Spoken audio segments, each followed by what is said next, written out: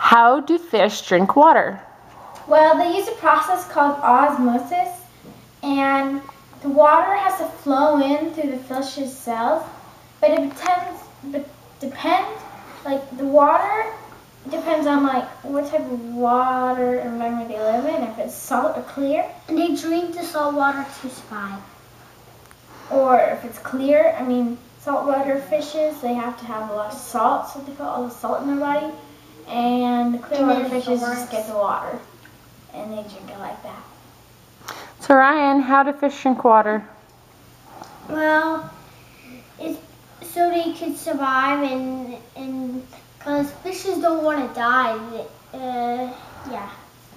How do fish drink water? They absorb it. They absorb it through their cells, and they need salt water to survive. Why don't they just open their mouth and drink it? Because then, I don't really know. It's just not really the way they are made. They are made to absorb it, suck it in so they can drink. Gut.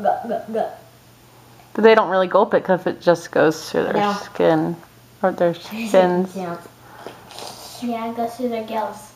So you don't think fish ever get thirsty? Well, they might actually. Little.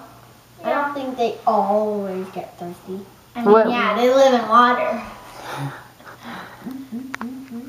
I think they can drink whatever they want. They don't really have to like go put it in a jar or a glass.